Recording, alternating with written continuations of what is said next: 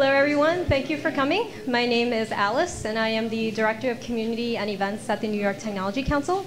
We are a nonprofit that supports the tech ecosystem in New York City. We offer over 30 panel discussions and special events throughout the year, all focused on helping you build your tech company. We are sponsored by some of the best organizations in the world, and it may sound trite, but we would not be here without their support. I'd like to thank MongoDB for hosting tonight's event. The company recently closed $150 million in funding and is now the highest valued startup in New York City. Tonight, their CTO will talk about the MongoDB database and describe how it is designed for agility and scalability. Eliot?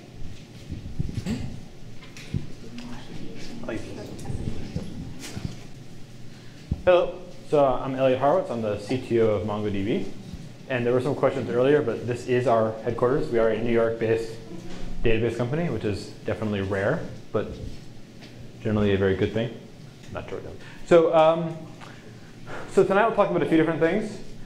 So mostly we'll talk about a little bit what I generally think about a lot, what we're doing a little bit differently about building both MongoDB the database, how we're thinking about what to do over the next few years, how we sort of built the company a little bit, a lot about what I spend my time worrying about and how we sort of solve those problems. And the way, how many people here know about MongoDB at all? How many people don't know anything about MongoDB? No one? All right. So we're not going to do it. We'll skip the repetitive intro. So, great. Yep, that's it. So the way we're going to break this down is into three different sections, right? Three different things that I spend my time worrying about. So 3 masters I serve, and there's probably a lot more than 3. My wife would be a 4th, my assistant would be a 5th, who's hiding in the corner, and there's probably about 7 or 8 more. But there's really 3 big ones. So the first one, well, the 3, we'll go through them. So innovation, maturity, and management, right? So this is how I spend my time. So the first thing is really all about, are we building the right thing? What is the right kind of thing to build? We have to build new products, come up with new product ideas, come up with new features, figure out all those sorts of things, make it work well, and how that all happens. Maturity, we've got to make, databases are a little bit unique in that they are sort of the cornerstone of an infrastructure. Right? If you compare an operating system to a database, if your database runs on Linux or runs on Solaris, you don't really care too much as long as it works. But the database, moving databases is hard, so databases have to be incredibly reliable, incredibly robust, incredibly scalable, and all sorts of things. So you sort of got to make those decisions pretty early and always be improving. And then management, right? MongoDB is now about 330 people worldwide, about 170, 180 in New York City. And 200 of those people are, 200 plus are technical, and there's 100 plus sort of engineers. So it's a relatively decent-sized engineering organization. Not huge, but definitely not small anymore. It's not a startup. It's not a tiny little engineering company. Anytime you've got 100 engineers working on sort of the same product, it becomes a complicated management process. And it definitely is in the phase where it's not just a single tier, right? I'm not managing 100 people directly. Sometimes it feels like it. But there are lots of people and have to sort of make that all work. So let's start, and if you have questions, please just bug me and ask questions. It's more fun if it's interactive. So ask questions and we'll have a lot of fun. Any questions before we get started? Is the pizza good? Just a quick newbie question is, what's the status of MongoDB in terms of whether you own the standard or you just provide one implementation of it? So the question is a little bit like, is there a MongoDB standard? We own it. There is only MongoDB. We own the standard. We own the copyright. We own everything. It's open source, so people can go and play with it, but we own all of it. There's no governing body or anything. It is just us. Which is why innovation and maturity actually weigh so much on me, because it ends up leaning mostly on me and my team to figure out what to build and what to add and what not to add. So to start, on innovation, right? So the key on innovation is we're building a document database. And document databases are a whole new concept, right? You've got object databases that were in the 90s that have some similarities, but a lot of differences also. And document databases generally are pretty new. There's a few other little document databases out there, but Mongo is definitely the largest document database in existence today, or ever, as far as I know for sure. And so the real question is this the right thing to build? What do people really want out of a document database? So, when we started MongoDB, we were like, oh, we're going to build this document database, and it's going to be awesome, because we really designed this thing to be what we wanted from a database. The design goals really were largely focused around, all the times we've suffered with databases in the past, what would we have wanted to build with? And that's what we built. And we built that, and then the question is, does anyone want to use it? Right? Then, great, we built this thing. Is anyone in the world actually going to download this thing and run it? And if they actually run it, are they going to like it? And if they like it, are they going to have it in production? And if they put it in production, are they actually going to use it for mission critical things and actually care about what goes into it? Right? That's sort of step number one, is we've got to figure that out.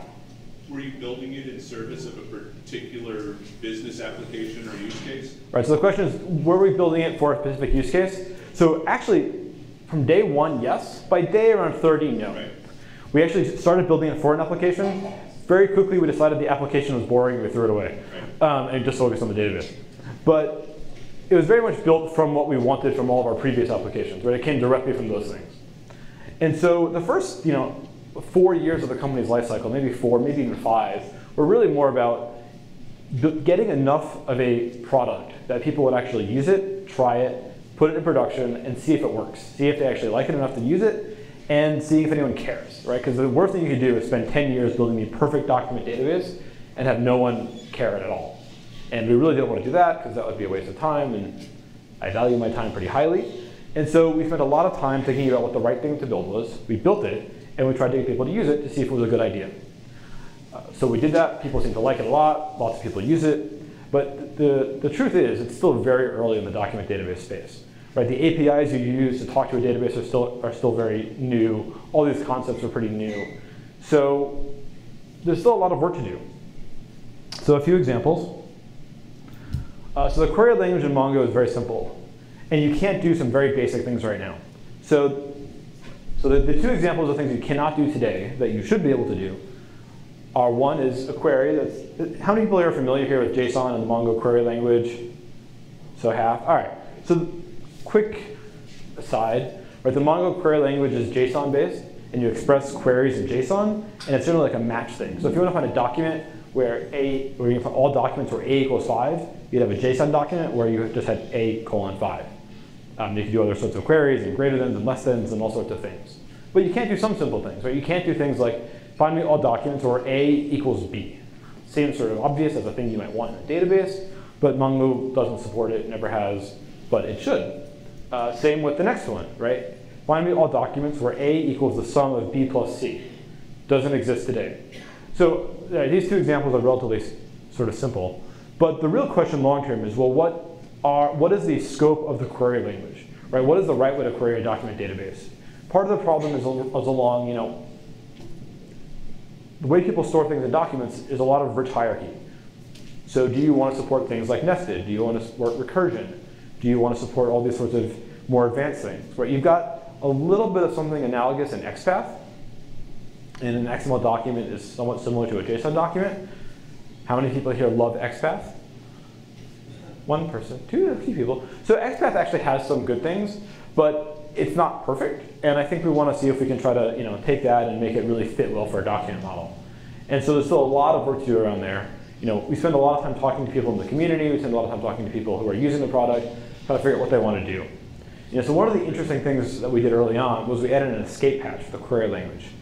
We added a feature where you could actually run JavaScript in the server and say, fine, run this JavaScript expression against the document to match it, right? And the reason why we did that was, look, we knew the query language wasn't finished yet. So like, oh, look, we're going to use this little backdoor. And if you need to do a query and you can't express it, just use this backdoor. But the truth of the matter is we don't want people to use that. It's sort of the wrong way to think about this thing. We have to sort of figure out the right ways to innovate on the query language, add all the features we care about, make it fully expressive, make all these things work, right? So query language, very important.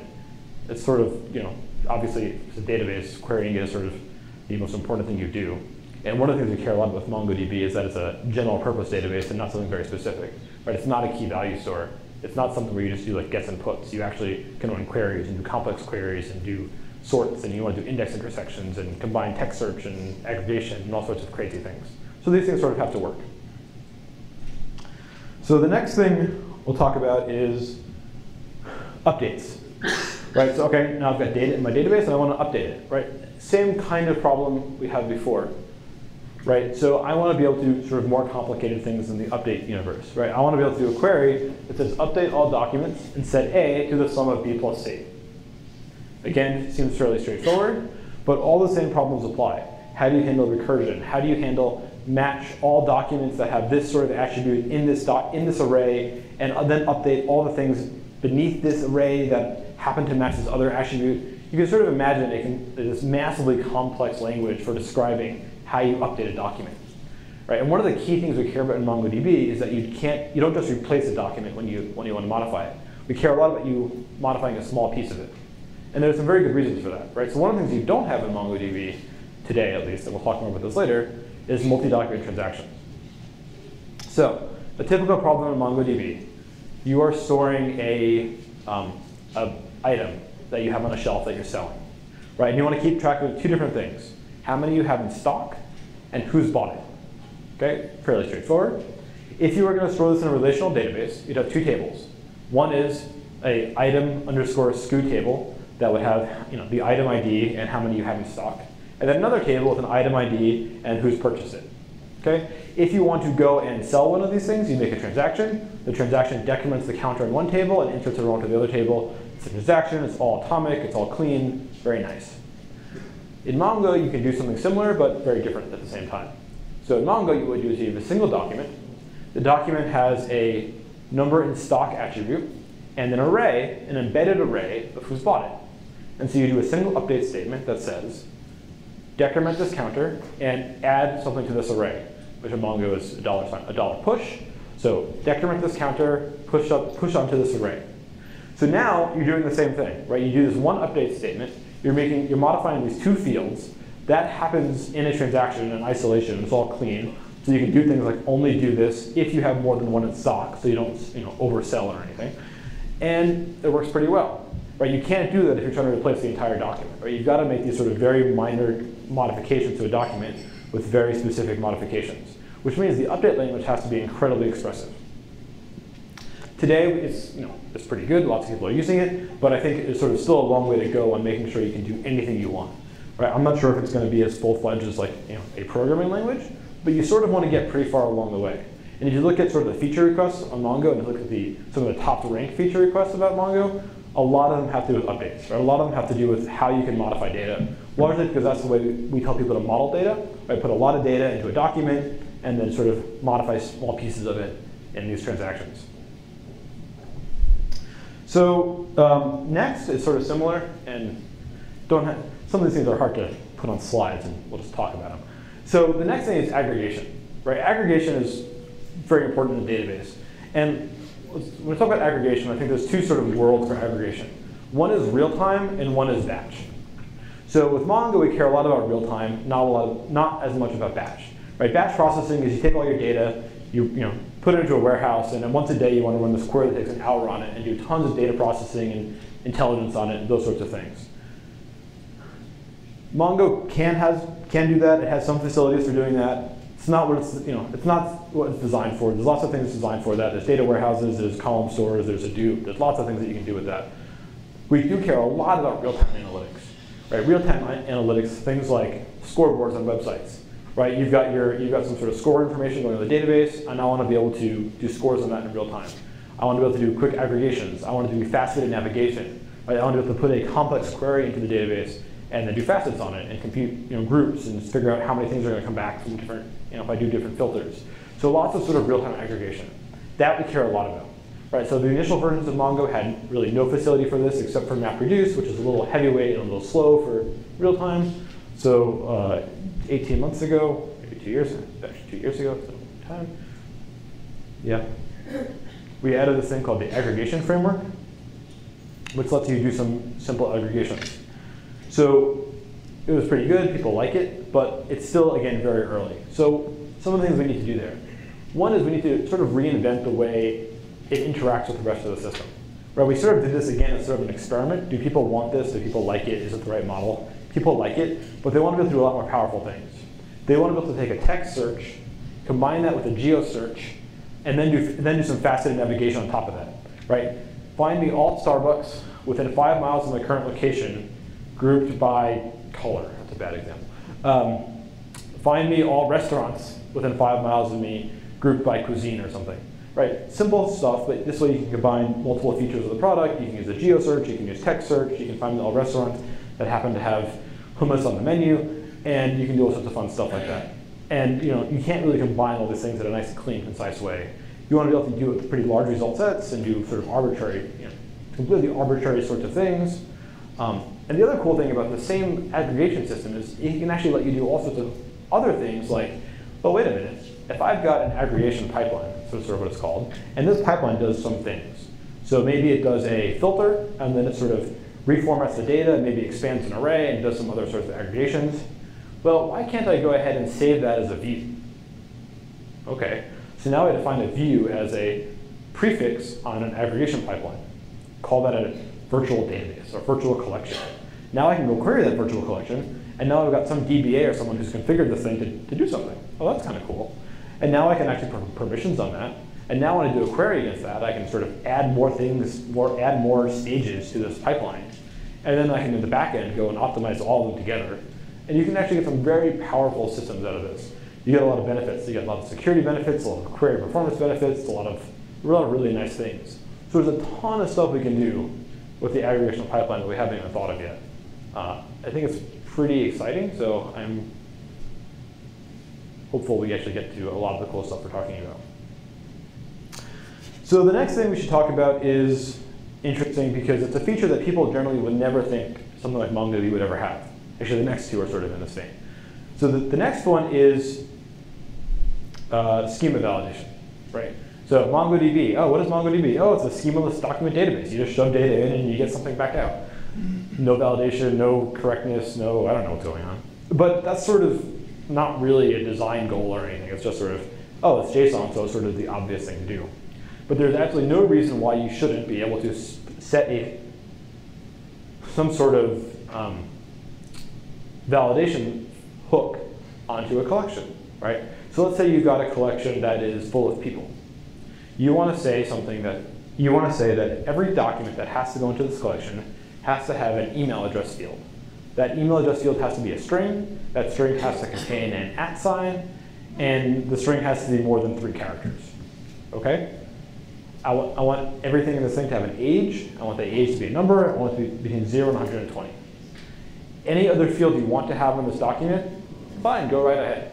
But it has to have these sort of common attributes. Right? And this is pretty common because a lot of people want to store some different types of data in the database. Right, so a common one is media, right? I want to be able to store images and PDFs and movies in the same collection, but they have different attributes. But they all have a few common ones, right? They all have names, they all have tags, they all have who uploaded it and a date and some sort of timestamp. So there's a lot of work you want to do around there to make sure to understand how do you make the database a little bit easier for people who have never been to this database before. When they go look at it, they can find something. Or if you've got a DBA who sort of only comes in when something goes wrong, so at least they have some idea of something they can look at. Another common use case for Mongo is a data aggregator. Right, so data aggregation is complicated because if you've got 80 different databases coming into the same thing, you want to make sure there's at least some way to group the data together. Right, so maybe you want to have a phone number or an email address that has to be consistent across all of your data sources. But everything else can be sort of arbitrary. You sort of shove it all in there. But you still often want something that is common. Right, some fields that sort of make sense together. So that all sort of makes sense. So the last thing we'll talk about on the innovation side is, again, another feature that people wouldn't expect Mongo to have, which is sort of multi-document transactions. And we sort of talked about before that we don't have them, but the truth of the matter is maybe we should have them. So the first question is, why don't we have them? Anyone know? So the reason why we don't have them is that one of the main tenets is we don't want to add any features, and we've screwed this up a couple of times, that you can't scale horizontally, right? So if you add a feature, it has to be able to scale horizontally so that you don't get into the situation where you rely on a feature and then you want to scale horizontally and you're like, oh, sorry.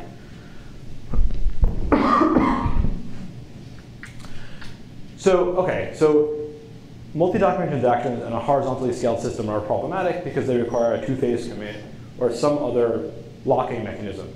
Those locking mechanisms tend to scale horizontally very poorly. The systems that do that tend to use sort of very high-speed interconnects and doesn't really scale horizontally. Maybe inside of a rack it does, but a lot of the Mongo deployments are not just like in a rack, but they're wide. They're very wide, right? They're across the entire globe.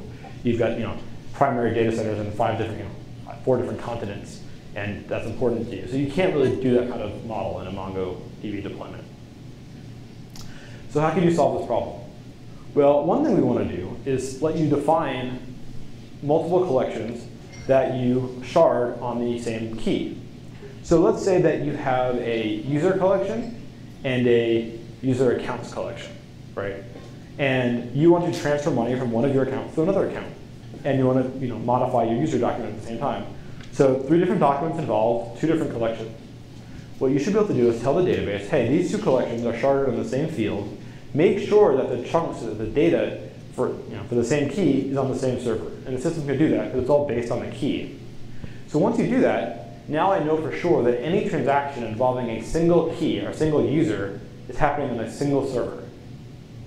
Once you do that, then sure, go right ahead and have multi-document transactions.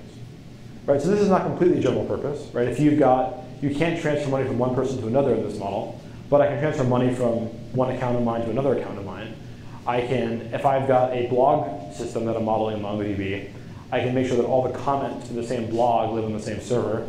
So then I can do things like, multi-document transactions across multiple comments on the same blog. So it solves a lot of use cases, not everything, but it solves a lot of the problems where people do need multi-document transactions and still lets you scale horizontally. So this is a feature we don't have today. Again, something we want to add. Still need to figure out exactly how it works. There's a lot of little edge cases and a lot of little things to make work well. But for a lot of people, it would make a pretty big difference. How would virtualization of the server impact what you just said? Having everything on the same server, you create something and it's moved virtually from one server to the next. So the question is, what if you virtualize servers? The key is that once you have the same shard key, it lives on the same Mongo process, right? Everything with the same key would have to live in the same Mongo process. So it doesn't matter if it runs on virtual hardware or real hardware, if you move it or not, it's all in the same place. And once it's all in the same place, you can do those transactions. And so again, it's not a completely generic transaction system, but it actually gets you a large portion of the way there. And then you can at least start modeling another kind of problem in the system. So it's just sort of another way that we're sort of trying to innovate around the query language and on document databases and sort of how all these things work together. Any questions on any of these pieces? You sort of waved off quickly when you were talking about the aggregation framework, that, well, this might seem like something that we would handle by MapReduce, but that was sort of batching, we weren't going to do it. Maybe I got that wrong. But it sounded like the aggregation features were something that could be done with MapReduce.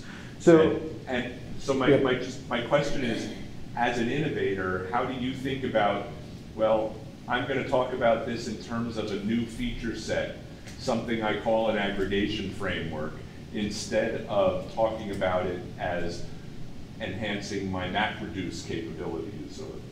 Yep, so the question is sort of, we had this MapReduce thing, and MapReduce is a superset of the aggregation framework.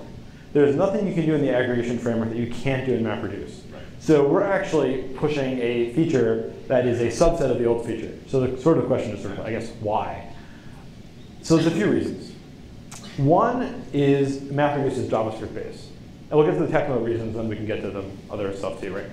JavaScript based means, so what does that mean? Well, that means that in your program, or in your Python code or Java code, you're actually writing JavaScript and sending that JavaScript to the database. Right? One of the things people like about Mongo is that you're not writing a language inside of a language. Right? When you're writing SQL, you're actually doing a string concatenation or other sorts of magic inside of your code to generate code to send to the database. And JavaScript suffers from a lot of the same problems as that, right? JavaScript-based MapReduce. It's hard to debug, it's hard to understand, it's not declarative. So that's a problem. Two, MapReduce is actually not that simple, right? It's the basic concept's simple. Once you understand it, you can sort of model lots of problems using the MapReduce framework, but it's not sort of the intuitive way to think about things, right? If you just want to say, hey, query this table, group things by the state, and do a count. Right? If you if in SQL, something like select state, comma, count star from users group by state. Oh, I can sort of get that, right? It makes sense. It's pretty easy. Doing that in MapReduce, it's 2 JavaScript functions, and it's sort of like wonky and weird.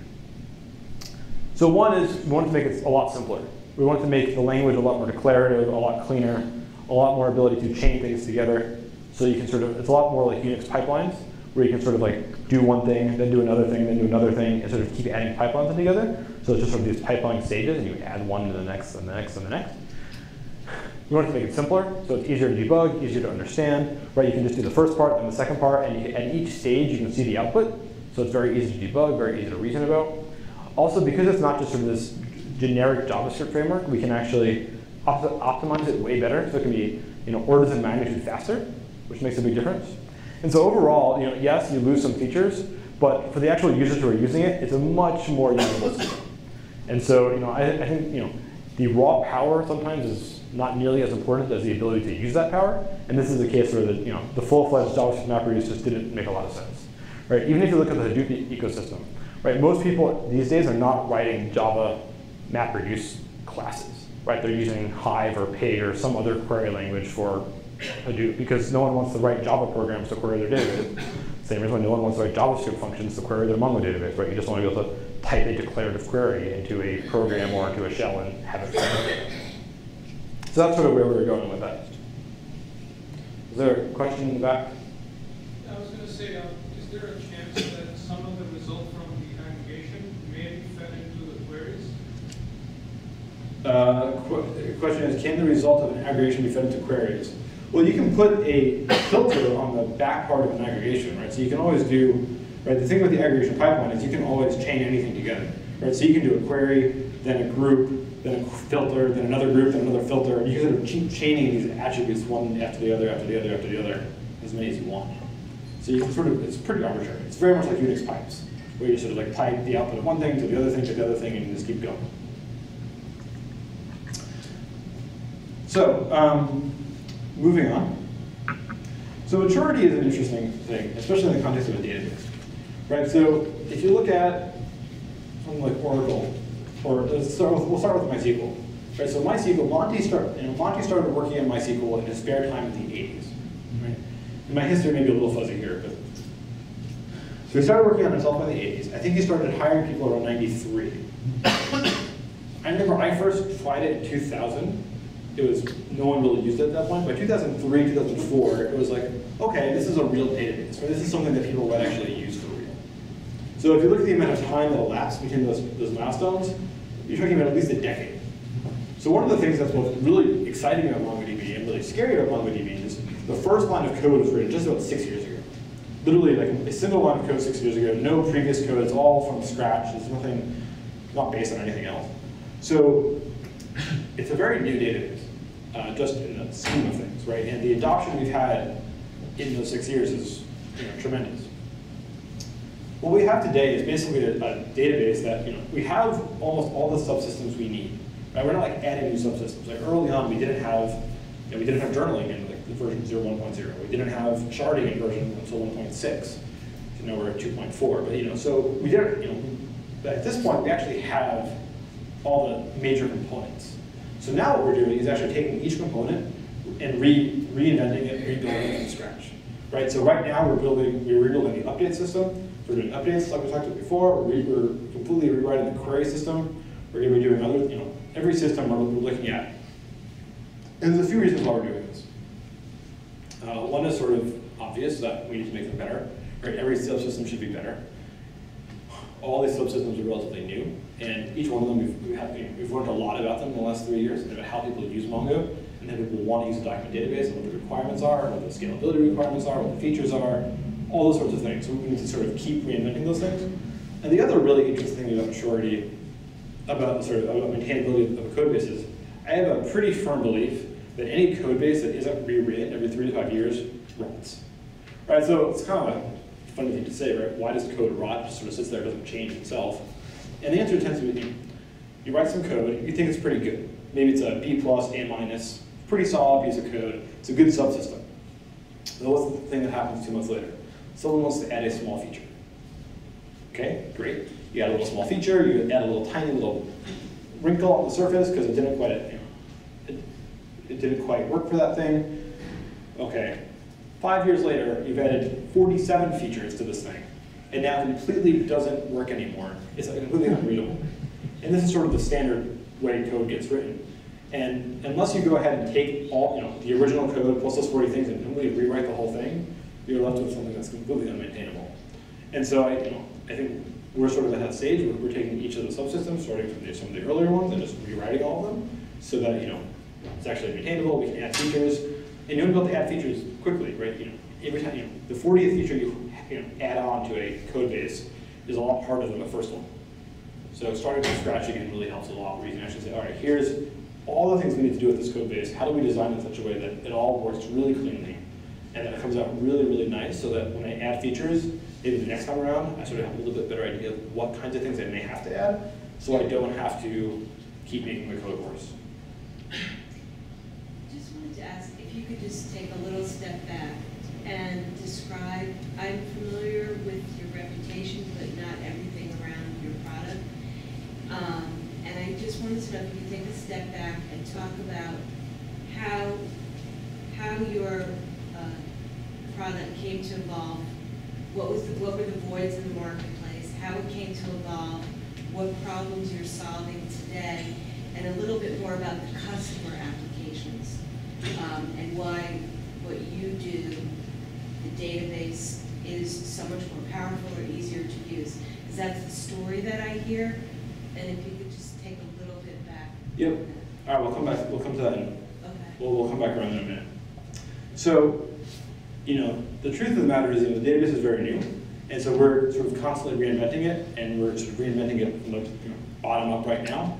And I sort of hope to keep doing this every 3 to 5 years, because I think if you don't do it, you sort of get stagnated. All right, so we'll take a quick detour, and you guys can sort of say, nod if you want me to keep going, or shake your head if you get bored of this topic. But a little bit of history of sort of what Mongo's good at and why it's interesting. Maybe you'll agree, maybe you'll disagree. So the key for us when we started building Mongo, right, there's really 3 different things we cared a lot about. One is horizontal scalability, right? Vertical scalability stopped working at some point. Getting bigger boxes, you can, but it's a lot harder now because they just don't exist as much. You can't get faster CPUs. You can't, you can get a lot of RAM, but it doesn't quite work as much. In the cloud, it doesn't work at all. If you want to be an EC2 and you are at their biggest box size and you need to go bigger, you just can't get a bigger box, right? So horizontal really is sort of the way to scale these days. 2 is the way people write and deploy code is completely different now than it used to be. So I remember back in the day at DoubleClick, we used to take the system down every Saturday morning, at least the management side of it, and take it down for a few hours on Saturday morning to do database maintenance. Because it was used by traffickers, and traffickers don't work on Saturday morning, so you can take the database down and do some database maintenance. Makes a lot of sense, right? Well, Facebook can't go down for 3 hours on Saturday morning. It just doesn't work that way. The internet doesn't work that way. People expect applications 24/7. So things have to be more agile. You have to be able to do much more incremental changes to code, to systems, to those sorts of things. And last, but I think most importantly, is really the way developers interact with the database. So if you look at a relational database, right, it's really good at some things. It's designed for some things, and if you go read some of the original papers, they were pretty explicit with what they thought it was really good for. And they're generally actually pretty accurate. But as it was the only database game in town, it sort of became used for everything. And what you saw is a massive evolution in not the database space, but the object relational mapper space. So there are hundreds, if not thousands, of object relational mappers on the market today. Tons of them.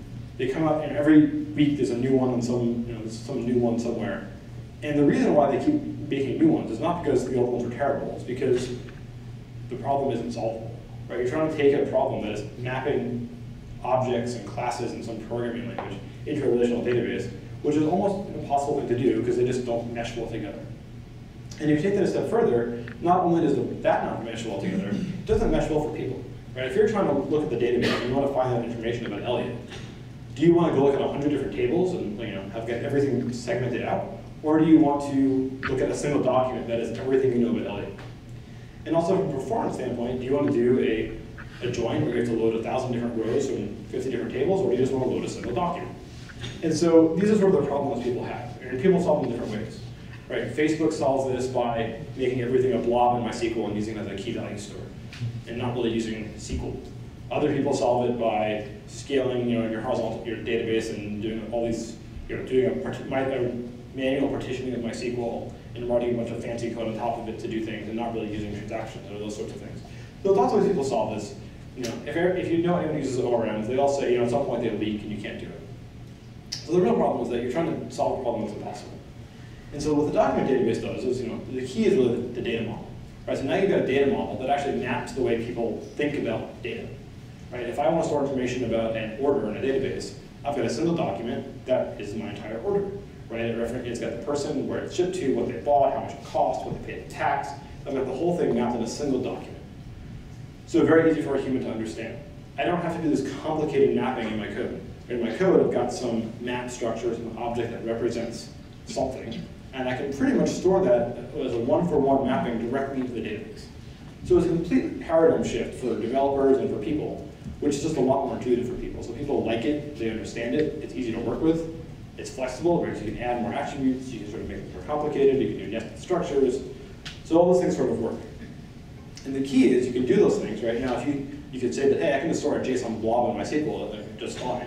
The key is that Mongo actually understands that JSON document and lets you do things with it, right? It lets you index embedded fields, it'll let you index arrays, so you can do sort of multi-key things. Like you can have an array of states and index each element in there. You can update small pieces of it, so you're not just doing a full replacement of the full document. You can modify a single thing. You can add things to an array. You can increment a counter. You can add to a set. You've got actually a lot of power in there. And so it actually becomes pretty usable. So that's really why people like it, at least that's why I like it. I think that's why people like it. And so it's just a much easier way to think about things. And so what most people tell me is that when they use Mongo, they don't actually think about it too much. It's actually just very intuitive. They like it a lot. And it's only when they try to go back to a relational database do they realize how much they like Mongo. It's like, because it just sort of gets out of their way and lets them do what they want to do. And that's sort of the goal, right? No one is ever going to say the database is what made them successful. Where the database is a tool that you use to get your job done and lets you get on your way to actually do what you're trying to do. It's never going to make your business. It's just going to get out of your way. And that's what people want with Mongo, and that's what people like about Mongo. It gets out of their way and lets them focus on what they actually care about. I don't know. And in terms of use cases, it's sort of all over the map. People use it for everything from, for everything, like entire websites down to sort of things like user tracking, to CRM kind of stuff, to CMS, to video stores, to image stores, to data aggregation. Sort of like everything. It's really a general purpose database, and when we try to verticalize concepts, it doesn't really work very well. You look at the customer and look at all those things, it's really just across the entire universe of types of applications. On the use cases, how do customers deal with the embedded base being a relational database? I want to use MongoDB. How do they? Yeah. So the question is, how does a company who's got a large investment in relational databases move to Mongo? And actually, there's a pretty clear pattern of how this happens. So someone starts like, oh, I want to use Mongo. What do I do? Well, one is you find some new thing you need to build. It's sort of on the side. It's not mission critical. They put that in Mongo, through production for a few months. They're like, oh, this is really cool. It works pretty well. Great. Now I go take some other subsystem that I sort of want to rewrite, and I move that subsystem. And hopefully that goes really well. And then maybe they start moving a bigger subsystem, and then maybe they're paranoid, and so they start writing to Mongo and writing to the relational database at the same time. And they're doing reads from the relational databases and want to see if Mongo can keep up. Oh, great, it's keeping up. Let me move my reads over. And then eventually they turn off their writes to their old system, and so generally it's very step by step.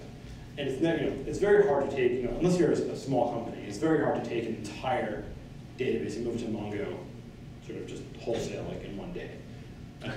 It's a lot of work. You've got to you've got to rewrite a lot of your code. You've got to change the way you think about things. So it's generally done piecemeal. If you asked us 6 years ago what our goals were, it was not that people were going to port all of their applications to Mongo, because that's a lot of work. But what we really care about is that when you're starting a new thing, or starting a new application or a new subsystem, that Mongo is your choice. right? Porting is a lot of work. I think people are doing it a lot, but it is a fair amount of work to do. I would think you'd see plenty of people make mistakes and attempt to port their relational database applications by creating things that look like relational table structure, trying to create things that look like relational table structures in a Mongo database. Yeah, a very common mistake is taking a one-to-one mapping from your tables in Oracle to your Mongo collections, and that just doesn't work. Right? You can't do the same kinds of things. It makes no sense. And if you do that, it will fail. I guarantee you the project will fail. Can you give me an example of financial applications that use Mongo, and if you can give some numbers, like performance metrics, how much data you can process? The PR people to remind me what I'm allowed to say, what I'm not to say. So in financial terms, it's always, so MetLife is using Mongo for some pretty big stuff. They are aggregating 72 different data stores and pumping all the data to Mongo. The purpose there is a single database that they can query to get all of their stuff. I don't think they're public about their size. There's another company that is using it as a transaction processing system for like keeping a log of transactions. They're doing, they've got on the order of 1,000 machines, doing on the order of many millions of updates per second, 5 to 10 millions of updates per second. So a lot of volume. Data sizes, it can be quite large. So a lot of data, a lot of throughput. That's actually the company that I heard say that you did a really good job, by the way. Oh, okay. So you're allowed to mention their name. I'm allowed to mention their name, that's good. Yeah. So then we've got, Goldman Sachs is doing something different in the finance industry. They're actually building a Mongo platform as a service internally, because there's a lot of people who want to use it, and they want to build like a central place where they can sort of, they can manage it that way, so that they're doing some interesting things there, so they can use it for lots of different applications, so all sorts of different things. All right, moving on. So on the maturity side, sort of lost track of where I am. But on the maturity side, so again, it all comes down to making the database do what you expect a database to do. Right, so another facet of maturity in my mind is things like integration with enterprise environments. Security is an interesting place. Right? These are things that they're not different. We're not innovating. They're not new kinds of features. We're not inventing technology. We're not inventing new concepts here. But we have to take concepts that people expect, either from legal requirements or internal requirements, and we have to build those on top of Mongo. And this is sort of a lot of work. Right? The finance industry is a great example of someone who needs a lot of this work. Finance, government, a lot of sort of big enterprises that require tons of things. They require auditing and integration with Kerberos and LDAP and tons of different subsystems. And so we're doing a ton of work on just making sure we have all those things people expect a database to have. Right? And it's a good fact for Mongo, because people are putting Mongo in places that a 6-year-old database tends not to go. And so we're being asked to add a lot of these features a lot earlier than we actually thought we were going to. And so we're doing a pretty good job of keeping up, but there's a lot of work to do for us on just making sure we have all those things people want as sort of an enterprise database. Any questions on this before we switch tacks a little bit? I do have a question on commitment to ACID. So going back to what you said. So basically you're saying, it seems like your rule of thumb is protect the scale out, right? So you want to make sure everything scales out. Yes. And I think the example you gave is something along the lines of partitioning. So partitioning user on a particular machine. Sorry, say that again? It seems like partitioning was what you were suggesting is the way to protect the scale out. So Mongo has a built-in feature for it has a sharding feature built in, which does the partitioning automatically for you. I'm not sure I got the question. Well, it goes back to ACID, right? So if you want to make sure that, for instance, you want to subtract from one field and add to another, make sure it's one. I see. Atomic. So I'm wondering about the level of commitment to that, because the NoSQL movement is moving away, it's to move away from ACID, right? So that way scale out is very, very easy. So ACID is real. So if you dissect ACID, the key difference is really the level of time, the level of isolation, and the level of atomicity, right? Mongo is durable. It has a log. If it crashes, it plays the log. It's all sort of standard.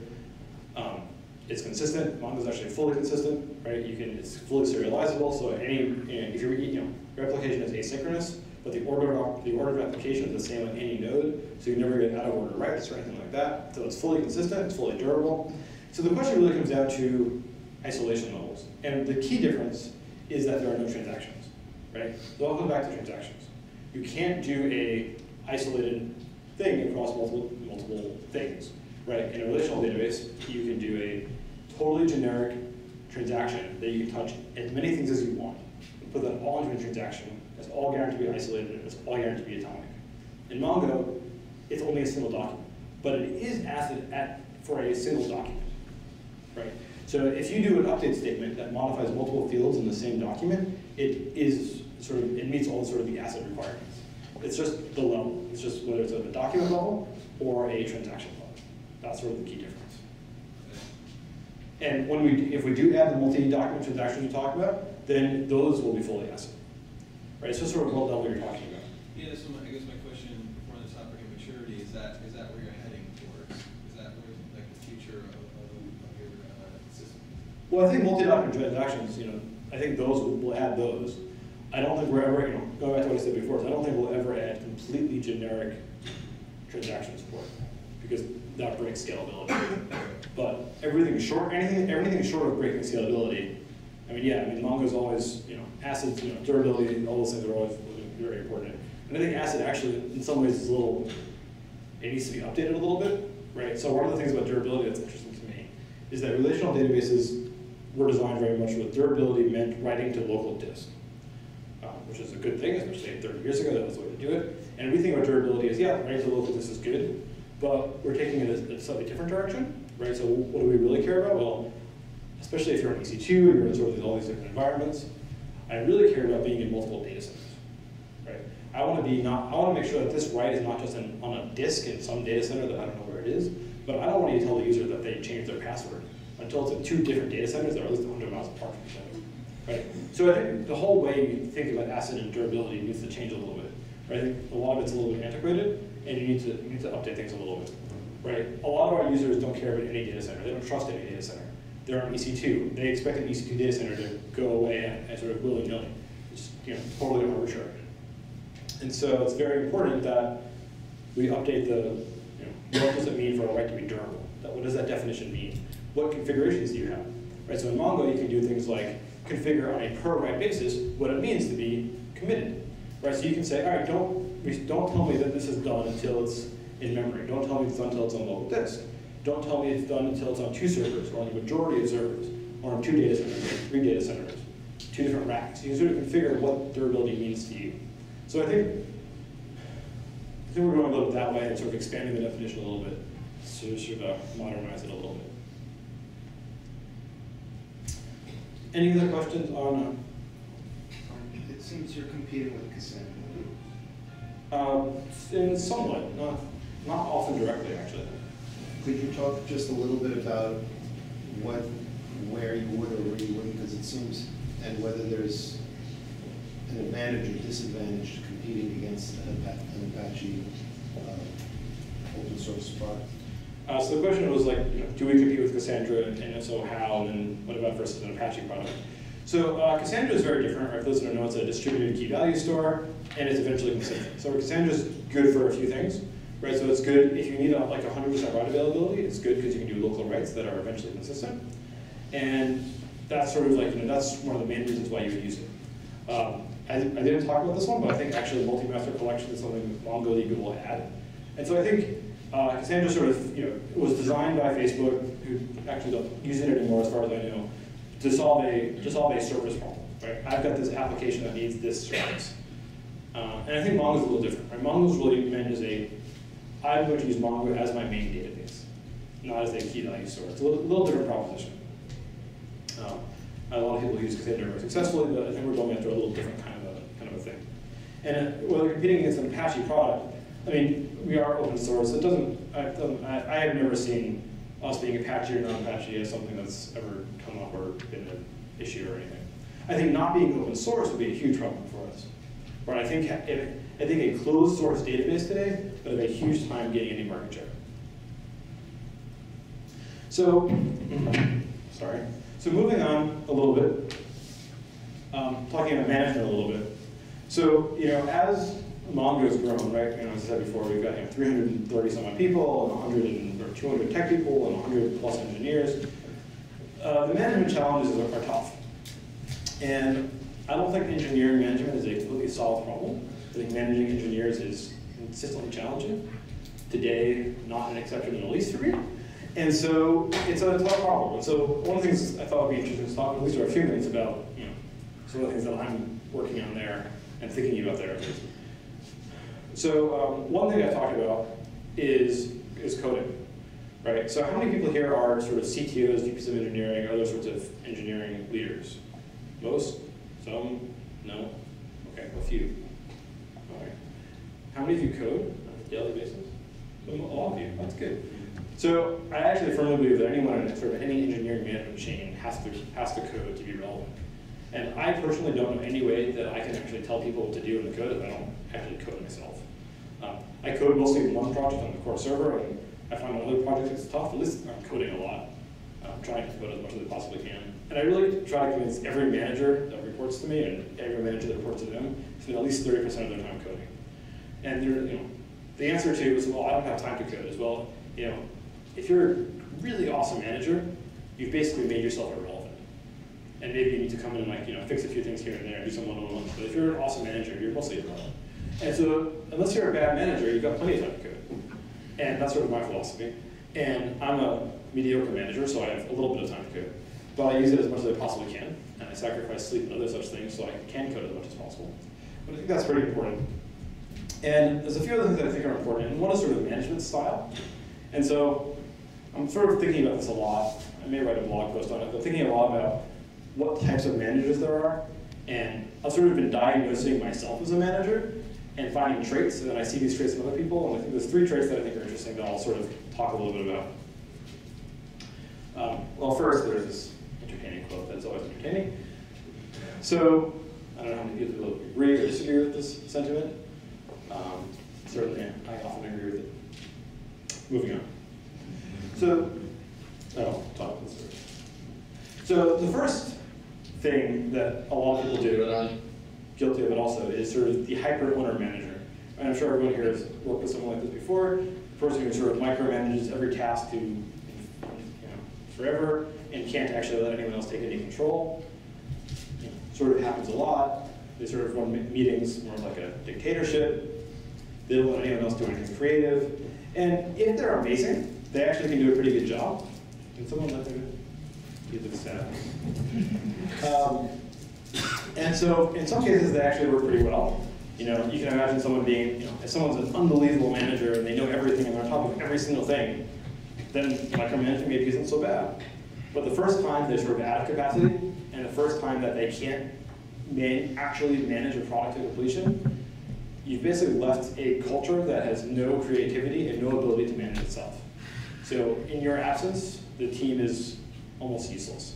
And so, I think a lot of people have this tendency, I definitely have this tendency at sometimes, and so something that I fight pretty often.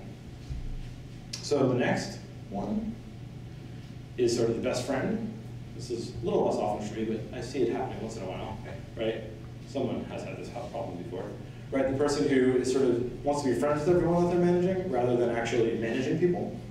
And it happens a lot where you don't actually end up managing anyone, you just sort of get their friends and you sort of try to make them feel good and try to make them happy.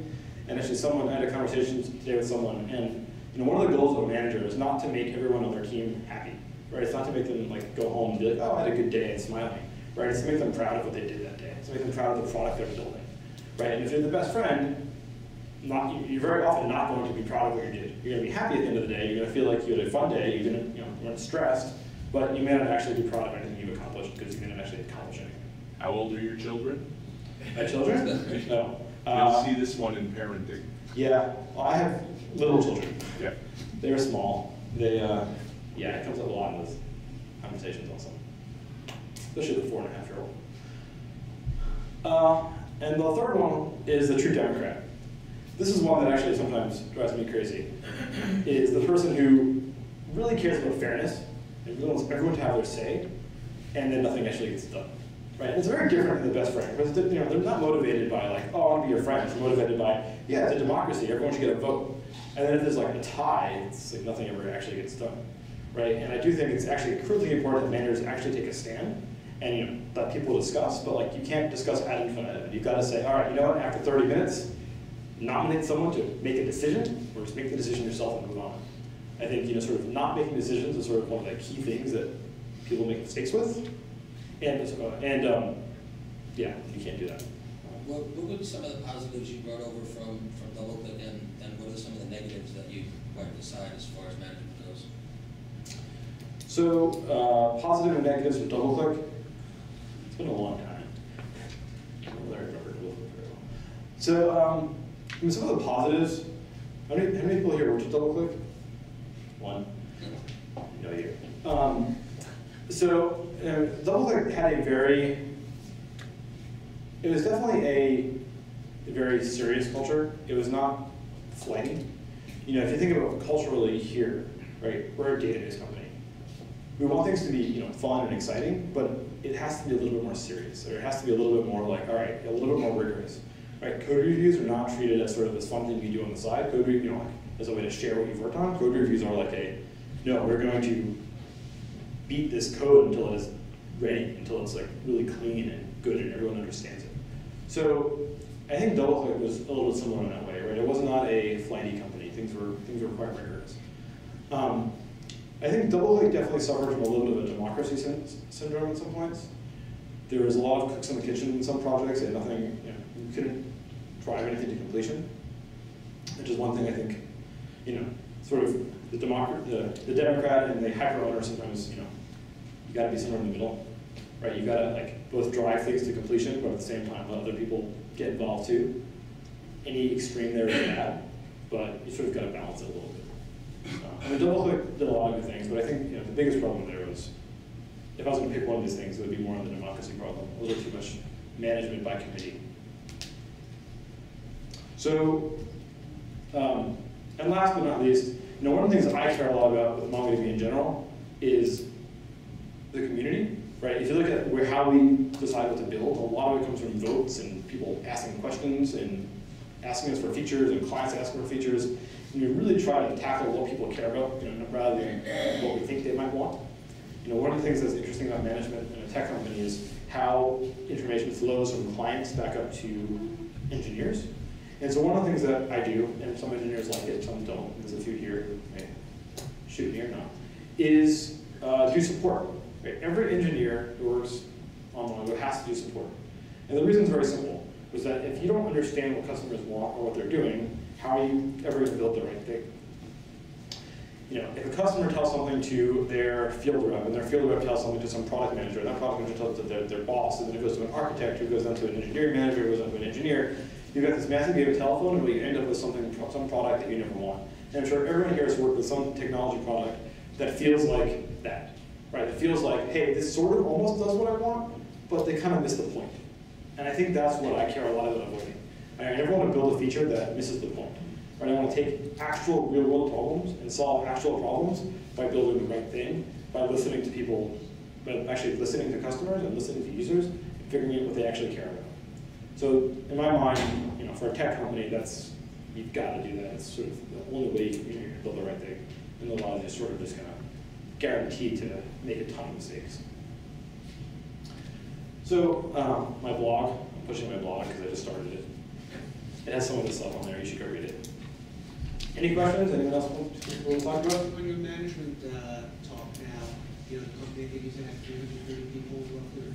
Yeah, 330 people in the whole world. So, when it's 1,000 people, do you really think you're going to be able to continue some of these principles, like every engineer will support, every manager has to code, you talk about horizontal scaling of the product, what about the management style of code? Yep, so the question is, we're 100 people now, or 100 engineers, when there are 400 engineers, can we keep up some of these principles? And I think, actually, the answer is yes. The hard part, I think actually the hard part of the scale of this thing is early. Right? It's really hard when you go from, no middle tier managers, and I hate that term, but no mid managers.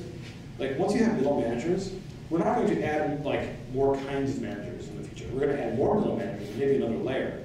But I think, it has to be diligent, of course. But I think we've actually, recently, we've gone through, I think, what I hope is the worst phase. You know, going from one level of management to 2 to 3 that's where a lot of these problems surfaced. And I'm hoping that the third tier is still very small. And as that tier expands, I think we'll be able to maintain those. I certainly hope so. The other thing, we do have a bunch of things to try to help that. One is I use a lot of project managers and program managers to help sort of keep a relatively flat structure. Right? We try to keep the things pretty flat. Managers manage a fair number of people, and use a lot of sort of people to sort of help keep things organized. And it actually works. For us, it's been working really well. We are able to keep things flat, keep information flowing really well, keep information flowing between teams very well. Right? That's also something that definitely for a while broke down when we sort of started getting different teams. Right? Originally there weren't teams, there were just people, and then so a lot of those sorts of things help a lot too. But doing support, people thought when we were 5 people, they're like, oh yeah, we're 100 people, or there's a whole support team. It's like a 45-person support team now. Now we're doing support anymore. Well, they looked at that. We're going to do support. And yeah, there's no plans on stopping it. I think it's very important, in my mind at least. As an enterprise software private company in New York, that's kind of like an oxymoron. How have you found it in terms of talent acquisition on the engineering side? It's not like you have Oracle and all these other companies who have to take off engineers here. So the question was, being an enterprise tech company in New York, how's hiring? And so the good thing about being the oxymoron company is that we are sort of the enterprise company in New York. Like if you want to work for an enterprise tech company in New York, you don't really have a lot of choices. So it's actually really good for us. We've actually had incredibly good luck in New York. We found it easier to hire in New York in many ways than in Silicon Valley, because in Silicon Valley you've got so many tech companies, and it tends to be sort of a free-for-all and sort of a feeding frenzy. And in New York, you've got sort of more well-defined things, and we sort of are a little bit of the outlier. So it's actually been very good for us. Now, if there's 20 of us, it might be harder, but right now for us, it's actually very good. Yeah. In development, are you using mostly Agile? How agile are you, and why did you sort of choose that level of Agile? So are we Agile? So on some projects we are completely, right? So MMS, right, our management solution, hosted on-prem, that is completely managed in an Agile fashion right now. Pretty almost Agile right out of the book. And I'm sure it's really not, I've never read the book. But it feels, from what people tell me, it's kind of like that. It's actually working really well. And for the hosted version, we deploy it every 2 weeks. It's the hot deploys all the time, but it's a 2-week sprint. It actually works quite well. Very happy with the way it's going. On the server is pretty interesting because we can't do server releases every 2 weeks. Right? No one would upgrade. It's hard enough to get people to upgrade once a year, because once an enterprise has something in production that's working well, they kind of just leave it there. So we're in more of a 6 to 10 month release cycle there. We do internal. We have been doing like sort of like 4 to 6 weeks breakdowns inside of those releases, but I think we actually are going to move a little bit more agile there. And maybe not 2-week sprints, but at least more well-defined, shorter sprints internally. It's a little hard to be sort of motivated and disciplined about it because they aren't public, but they really are purely internal because no one wants a database to get released every 3 weeks. So it's a little bit tricky, but I think we actually are moving a little bit more that way. Just shorter, we'll try to be a little bit more well-defined sprints. But it is tricky on a product that you can't release that often. Hosted products are just way easier from that standpoint. Hosted products, great. I'd rather deploy as much as possible. Do you have any plans to partner with Progress Beta Direct to be like a source for their ODBC DSS entry? Do we have any plans to partner with them? No, not that I know of at least. I mean, we have a lot of partners and a lot of people doing things with us. I don't know of them particularly, so I don't know anything more than that. Are you still a startup? And if yes, what are your plans in 5 years? Are we still a startup? I have no idea. Sometimes it feels like a startup, sometimes it doesn't feel like a startup. Right? We've got a much nicer office than when we were a startup. On the other hand, we're still growing very rapidly, right? There's still rapid growth, things are still evolving very quickly, things are changing a lot. So we're sort of in that gray area. In 5 years, I think the key really for us is, as I said it earlier, the first 4 to 5 years are really all about, do people want this thing? Can we build it? Do people care about it? And now it's really all about just all these gaps in the product that cause problems or that make people lack a feature so you can't use it. And it's really all about closing all those holes so that if so that your choice about whether to use something like Oracle or Mongo is all about the data model. The data model and sort of the core feature set, right? Is it scalable versus do you want your Oracle model? Do you want relational or do you want document? And it's really about closing all the gaps of that as your decision. That's all that matters. To make sure that your customers use Mongo well, design good applications that leverage it appropriately and have a good experience, do you want your own people, like a professional services group, to propel that knowledge and evangelize, or do you see working more with third-party system integrator shops and contractors? So who should be the best Mongo pro? So I think the answer is both. So and more, right? So we put a lot of effort into.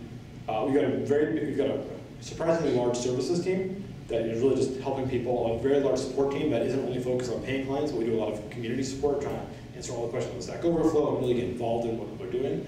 We have a large education initiative. We've got a whole online education thing with tons of classes, sort of like Cloudera style, but it's all free. You can go online and just take the classes.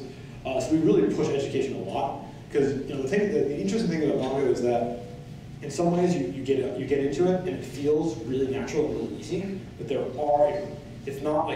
isn't a toy, right? It is a real database, and there aren't books you can buy. It tells you there are books, but there aren't you don't have the equivalent of third normal form. You don't have these sort of here's the rules of how you design your schema. Right? It's still evolving. So education for us is incredibly important in how to educate people. Do we work with integrators and those things? Absolutely. We're working with a whole number of them right now. We're trying to work with more. We're working on programs to train them and certify them so they really know what they're doing, and we can sort of leverage them to help people get in the community. But we really want to get the knowledge out there as much as possible. And if you look at a lot of the reasons why Mongo projects fail, a lot of it's because people just don't understand the right way to use it. We haven't educated people in the right way. Sometimes we're still learning the right way to do certain things. Do you want to make money off providing professional services? Do we want to make money off providing services? I think we don't mind making money up there, but we don't want to. Our goal is not to be a services company. We don't want to be a consulting company. So we are very happy to. We give away education for free. We give away. We do a lot of community support for free. We do consulting, and but it's not designed to be that's how we're going to make a lot of money. It's really the way that we want to make sure people are successful and people are use the product correctly. And so we'll partner with everyone. We want to. The problem with partnering with people is really all about how do you train them and certify them. Because you want to be able to say, here's a list of 20 partners that we trust are going to go out and do the right thing. And so on a one-on-one basis you can do it, but it's hard to sort of scale that. And something we're working on, but definitely not solved at this point. I know you're competing on functionality, but when you go into an account and an enterprise is making a decision between Oracle and you guys, can you give us a sense of what the economics are, the difference between whether your solution versus theirs? Yep, so the question is economics, Oracle versus Mongo. So the differences are, definitely Mongo is actually cheaper. We have some white papers on the actual differences. And if you're buying, if you're buying a sort of enterprise subscription and things, it's definitely a good bit cheaper. I don't know if it's an order of magnitude cheaper, but it's a good bit cheaper in a lot of cases. But one of the things we strive a lot for is really, how many people here use Oracle? How many people here love working with Oracle? We really want people to like working with us. We really want to be friendly.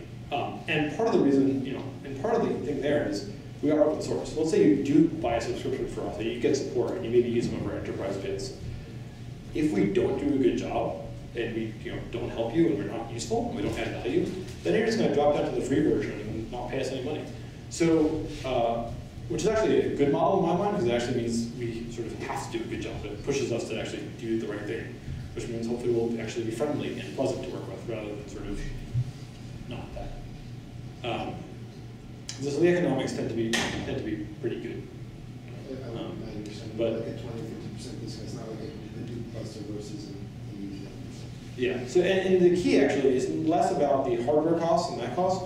The thing that people tell us most about sort of the monetary side is that the productivity gains on the engineering side are what really matters, right? If, yeah, great, maybe my cluster is $1 million versus $2 million, but my $10 million engineering budget is 50% more productive. That's a lot. That matters a lot, right? One of the, a lot of our early clients were like, why are you moving this enterprise from Oracle to Mongo? And it wasn't because of money. It was because they were 18 months behind in their future roadmap because they couldn't evolve on Oracle fast enough. And they got to Mongo and they were able to catch up on the roadmap, right? And that's what drives a lot of this. It's less about sort of like the economics, which are better, but more about being able to drive product faster and innovate faster. Yeah, you mentioned Oracle a few times. Who else do you see as a competition, and what are you competing against? Right, so the question is sort of, what do we see as a competition? And for us, it's sort of interesting, right? So if you look at enterprises, people are really decided between using Oracle or SQL Server or DB2 versus Mongo. In the startup world, it's MySQL, Postgres versus Mongo. In a few cases, other NoSQL things versus Mongo, but those are probably the exception, not the rule. And so what are we competing on? So one of it is obviously features. Sometimes a lot of those we lack features. Rarely is it that people want a document data model, or maybe they don't even come, I don't even know what those cases may be. But it usually comes down to, one is, do they trust us yet? Again, 6-year-old database. Some people just aren't going to trust a 6-year-old database no matter what you do, which is actually a totally reasonable stance in my mind. Like, if you want to wait till it's 10 years old, it sort of makes sense to me. I don't blame you. And a lot of it, it really comes down to features in a lot of cases. Performance. They're going to do some POC and see if it works. See if it works better. Just see which one works better. See which one is cheaper. Which one developers like more. Right? Mongo tends to come in bottom up.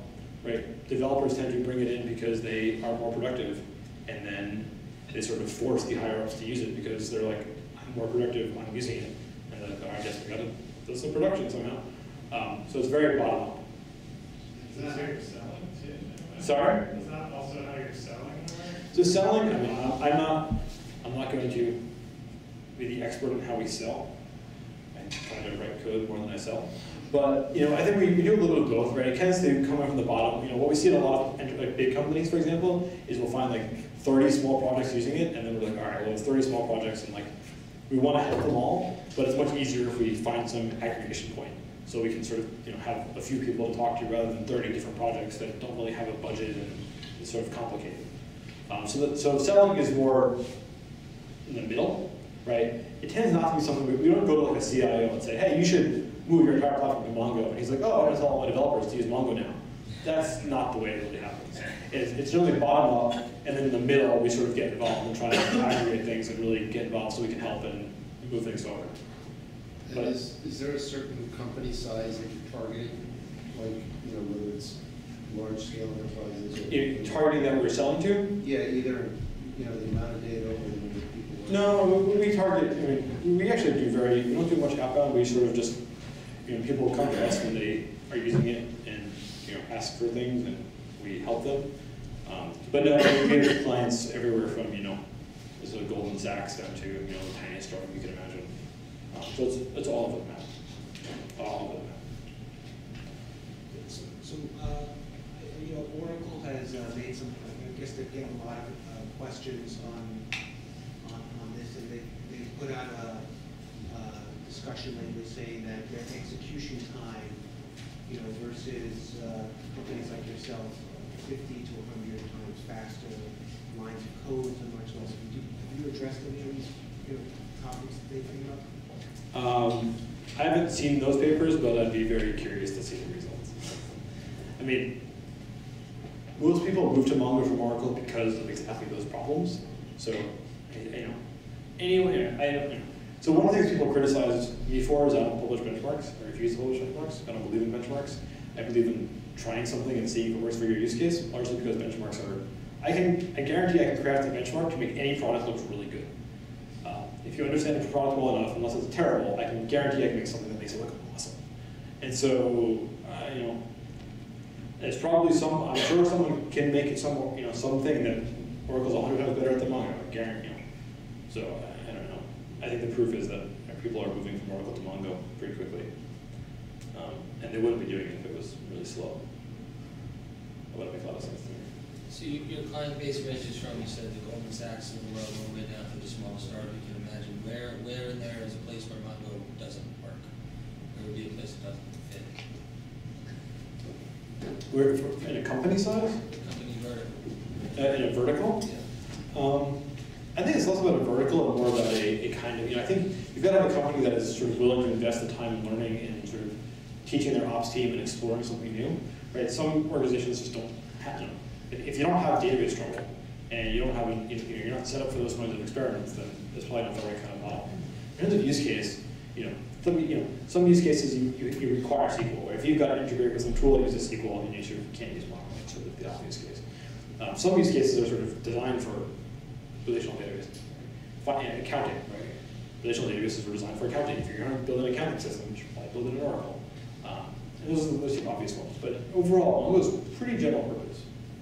Anything with sort of structured data, hierarchical data, so that, it's pretty general purpose.